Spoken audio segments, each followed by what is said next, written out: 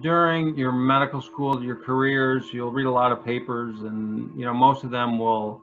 I mean, you'll retain the concept, but a lot of them you won't remember the details. Occasionally, you'll run across an article that you'll read, and you'll be like, "Wow, that was really good," and you'll keep, you know, thinking of that article, referring to that article. And this is one of mine. If you notice, it's from Archives of Otolaryngology way back in 1992, but it's still current to what we're going to talk about as far as facial trauma. So it's called Extended Access Internal Approaches for the Management of Facial Trauma. And before we start looking at facial trauma, we should look at the facial, the skeleton, the bones of the face. The bones of the face are compromised and make up buttresses. So there's horizontal buttresses and there's vertical buttresses. If you look at the yellow in the infraorbital rim, if you look at the orange, which is across the maxilla, if you look at the top brown line of the maxilla, if you look at the green line of the maxilla, those are the horizontal buttresses. And then the vertical buttresses are going to be across the zygoma and maxilla, which are represented in blue laterally, and then red is going to be the medial buttress, which is essentially from the frontal bone to the maxilla. And then if you look at the picture of the skull on the right, the face is essentially divided into three parts. It's divided into if you see the red line across the orbits and across the nasal dorsum, that's the superior third, and then the middle third of the face is going to be between the red line and the yellow line, and then the mandible is essentially going to be the inferior third of the face. So the question becomes, in the face of trauma, particularly with fractures, how is one going to access those areas and keep things as cosmetic as possible in being able to expose the area in order to get a good result with the fracture? So this is part of that article, that internal access extended access internal approaches.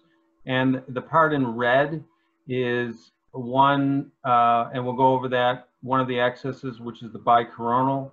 The green, which is basically the orbital area, is a transconjunctival approach. The pink part is the sublabial approach. And then the kind of the middle portion of the mandible can be accessed with the intraoral mandibular approach. So this is the bicoronal approach. And the bicoronal approach is basically an incision that's made. It starts in front of the ear, and then it goes across the scalp, and then comes in front of the other ear. It's very popular in neurosurgery, and in particular, it's a way to access trauma that occurs to the forehead, particularly because of the frontal sinuses, and probably less frequently accessed to the superior orbital rim.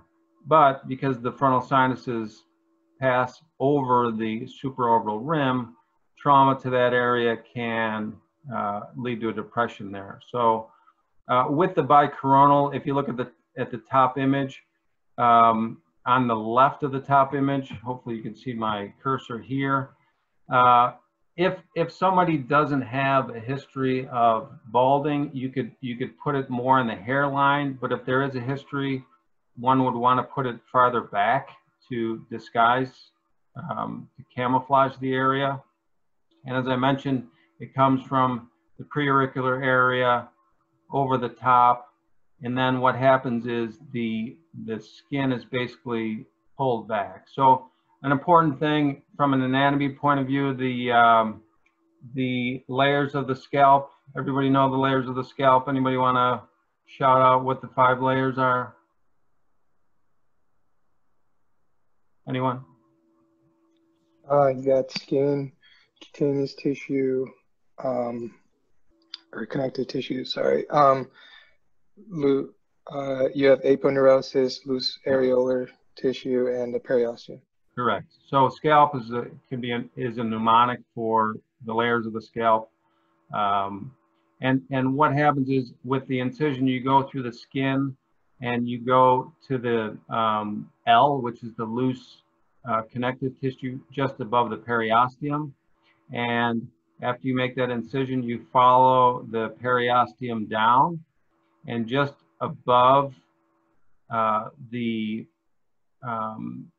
eyebrow area on the frontal bone, then you incise the periosteum, and you can bring that down forward now and get to the supraorbital rim.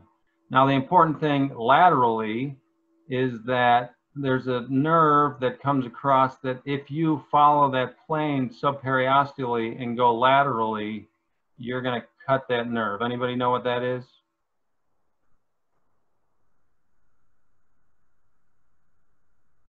So it's the frontal nerve, the frontal branch of the facial nerve. So what you have to do instead as you come laterally is there is the temporalis muscle, and you have the superficial layer of the temporalis fascia. So the incision has to go through that, and then you raise that up along with your periosteum in order to preserve the frontal branch of the facial nerve within the flap. And that can then be carried down to the supraorbital rim, the lateral part of the zygoma, and even the zygomatic arch for exposure. And there's a supraorbital nerve that comes at the superior part of the orbit. You could free that up to get even a little bit more exposure and come down even to the nasal dorsum. So anybody care to describe what this is showing? So a little bit of advice: when you have an x-ray, you want to say like what the x-ray is. So you don't want to just say there's a defect, you know, blah of the head. You want to say what kind of x-ray it is, and then describe what the findings are. So anybody care to read this x-ray?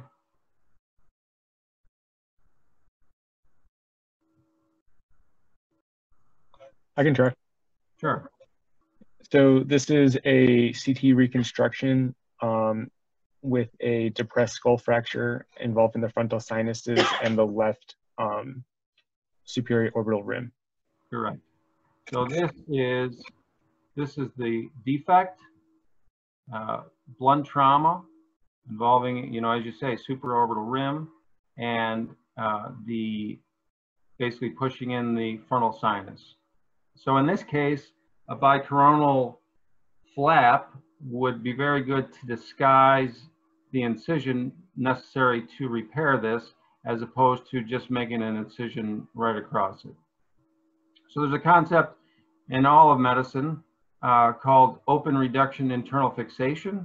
And what that means, open reduction internal fixation, is that you expose the bone, then you reduce the bone, and then you fix it. And we'll go over ways to fix that. There are some ways, like a zygomatic arch, you can manipulate it with a closed reduction, but open reduction internal fixation, or ORIF, is when you actually expose the bone, reduce it, and then do something to stabilize it. So this is again with the bicoronal. These are Rennie clips that are put on to minimize blood loss. Again, you carry it down, you incise the periosteum, then bring the periosteum down to expose the bone. And again, you can see the anterior and posterior tables of the frontal sinus. That's most commonly where this is utilized. And then this is brought down by freeing up the supraorbital foramen in order to keep that in the flap. And then another view here, the bicoronal or hemicoronal. These are Rennie clips or Rennie clips in order to minimize blood loss. Neurosurgery uses this all the time for a frontal craniotomy.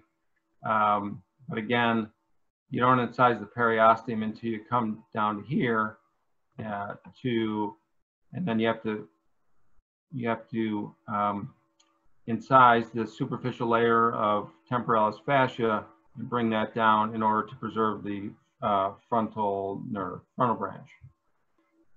So moving on to the approaches, can anybody tell me what this person's problem is?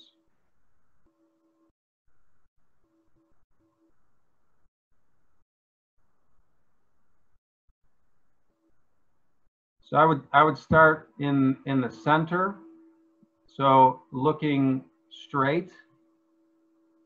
I mean, the eyes are a little off, but not too much. Particularly when this person looks up, what you'll notice is that the left eye moves up, the right eye does not. When you look here, looking down, so downward gaze, the left eye moves down, the right eye doesn't. And then you have various degrees of restriction on lateral gaze. So this is a classic orbital blowout fracture with restriction of upward gaze. So a person's going to see double, not necessarily looking straight on, but in particular with an orbital blowout fracture with looking up. So orbital blowout fractures occur because the the orbit has a limited volume, and if an impact such as a fist or a ball increases the pressure within the orbit, the weakest point in general is going to be the floor of the orbit. And it's not so much that it's not the globe that gets caught in the fracture. It's not always even the muscle, the inferior rectus or inferior oblique that gets caught. It's very often the periorbita that gets caught and leads to the restriction. So this, I'll do it like I would ask you to do it. This is a coronal CT of the midface at the level of the orbits. And if you look at the normal side, here's the maxillary sinus. You look at the floor of the orbit, it's intact. This is where the infraorbital nerve is going to be. These are the muscles, the medial rectus, lateral rectus, inferior, superior rectus. This is going to be the optic nerve. But if you look at this side, of course, there's two blue arrows to it, but you know, comparing the two sides, you can clearly see that there is a fracture of the orbital floor. And again, it's not so much that the muscle is stuck in there, but there's going to be periorbital fat that can lead to the restriction. So anybody want to tell me how many bones comprise the orbit? So if you think of it systematically instead of like just throwing out names, there's 7 bones that comprise the orbit. So this is a right side.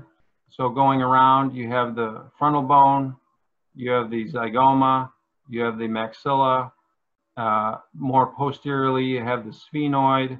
Then you have the palatine bone, and then you have the the lacrimal bone. And did I get them all? Let's see. I think I got them all. Yeah. So there's seven bones that comprise the orbit, and then you have the superior and inferior orbital fissure, and then the optic nerve. But the fracture is going to be here. Commonly, people with an orbital blowout fracture will also have numbness of the cheek because the infraorbital nerve can be disrupted from the orbital floor. So what does one do for that? In order to determine if it's indeed entrapped or if it's due to swelling, there's a test called a forced duction test. And with the forced duction test, what you do is you put topical anesthesia on it. Because I work with pediatrics, frankly, I've never done this awake, but I always do it before a repair of the orbital floor. And basically you grab the limbus of the eye And with that, you attempt to move the eye up, attempt to move the eye down, and see how restricted it is. And it's important to compare it to the non-involved side. And it's something I would do before a repair of the orbital floor fracture, and something I would do at the end of the procedure to make sure that the restriction is no longer present. So in order to get there, cosmetically, there's an approach called the transconjunctival approach. And instead of making the incision inferior to the eyelashes where there's going to be a line that's left, the incision is actually made inside the eyelid.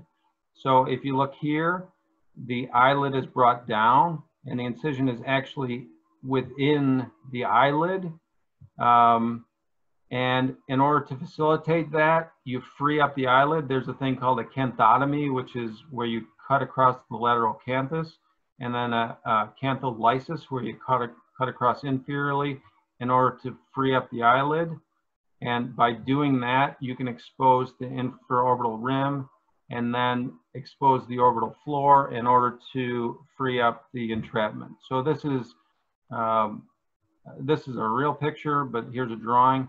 And again, the incision is made inside the eyelid in the conjunctiva, and then you follow the orbital septum down to the periosteum of the orbital rim, incise that, and then go into the orbit in order to free up the entrapped area. So anybody care to tell me what this one is? What the problem is here?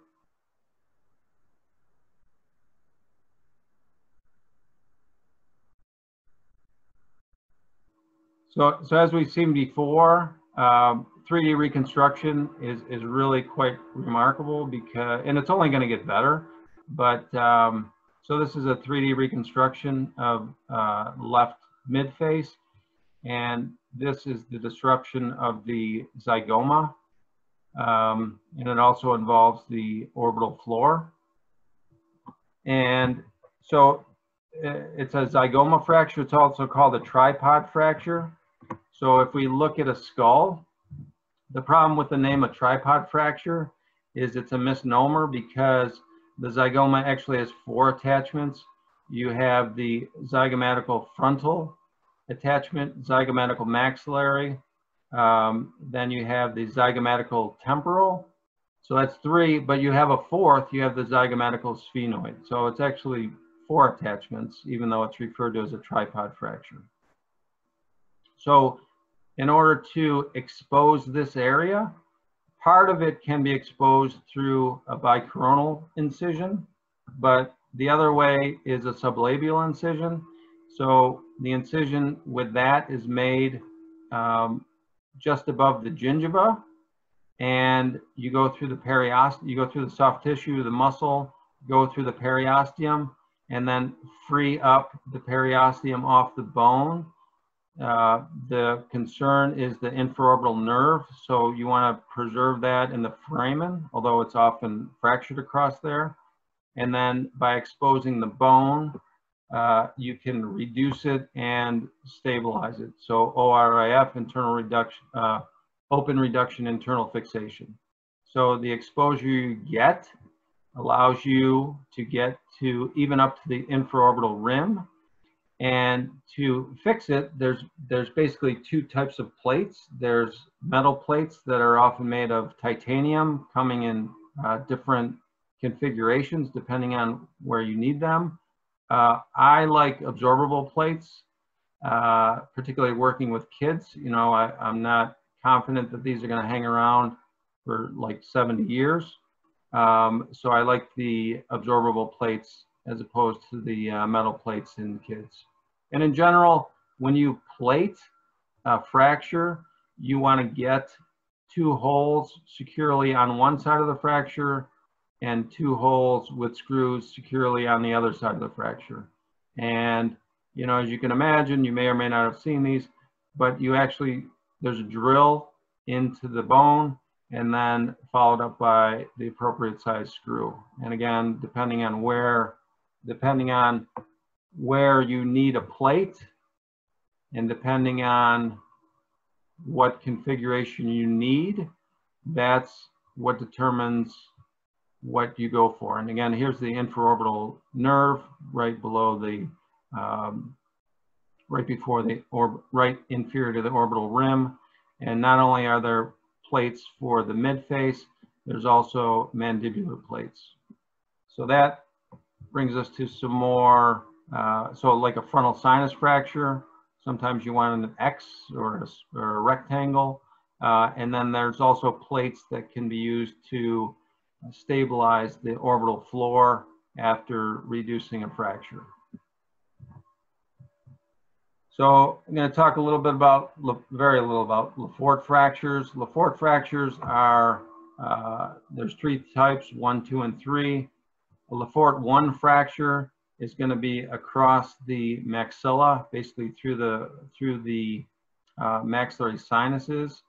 And what all these fractures have in common is that there's a disruption of the pterygoid plates, which kind of makes the definition of a Lefort fracture.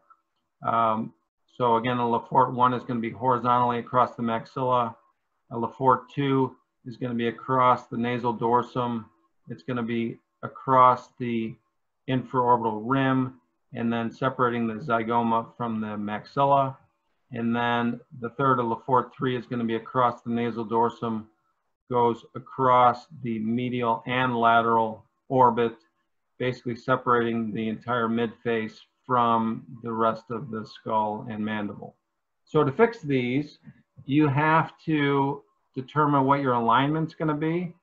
And if the jaw is intact, there's a process called MMF, or mandibulomaxillary fixation, where you fix the upper teeth, which are unstable, to the lower teeth, which, if the mandible is not broken, is stable.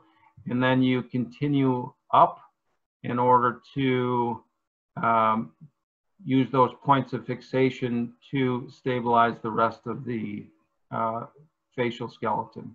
Or you could start from down if the vault is stable to plate from the top down. Here's a mandible fracture, which can be a mandible fracture here. This is a Panorex X-ray. Here's the mandible fracture. And that can be exposed by the 4th incision that's part of that paper, which is basically just below the gingiva, and then incising the periosteum and bringing that down. And this is the mental nerve, which you want to preserve if possible, although the fracture often goes through that, to preserve the sensation to the chin. So this is the most common fracture. This is a nasal fracture. And with the nasal bones, you know, sometimes people will be like, well, why don't you just push it over? The problem is that the bones, when they break, can often overlap one another so that you just can't push it back. So you have to reduce the bone and then bring it over. This is called a Boise elevator. It's very similar to a butter knife, and that goes in the nostril. And in this case, I would bring the right side up and lateralize it, and then bring the left side up and medialize it in order to straighten out the nasal dorsum. In my hands, this would be something for sure I would do under an anesthetic. I know some people do it under local anesthesia, but I've literally seen people hit the ceiling trying to do it under local anesthesia. So we're going to shift gears quickly to soft tissue trauma. Oftentimes when you first see a laceration, this is a dog bite to a left ear, it may appear that there's tissue loss, but if you look closely, like a jigsaw puzzle, if you look here, this peak will go into this valley, and even though this part looks to be missing, the soft tissue is actually there. And again, here, this laceration, these parts do fit together, and you know, after repair, it's all there. This is just a scab here, but again, sewing it together, most often all the tissue's there. Now there are times where I'll get called for laceration and I'll be like, I have no idea. So if it's just this with the cartilage gone, it's a very, very difficult repair. In this kid, they actually brought in the piece of the ear, and frankly, because I didn't know what else to do as far as fixing that up right away, I decided to plunk that piece back on, which for all intents and purposes should not have worked, but for some reason it worked out well in this kid. Anybody tell me what's wrong with this kid? So this kid, this is the after. He was bitten by a dog and he had all this soft tissue completely gone. And, you know, I looked at this and frankly, I thought, I have no idea how to fix this. You know, there's a thing called a forehead flap that you can rotate in, but that's cosmetically, especially for a 9-year-old kid, it'd be pretty morbid. So there was a rep that talked to me just before this about a product called Oishei, and it's urinary bladder matrix. So just because I didn't have anything else to do, I decided to put, there's a powder, and what it does is it facilitates ingrowth of skin. So I put a powder on, I put this sheet of urinary bladder matrix on the nose, and lo and behold, after several months, he regrew the skin of his nose.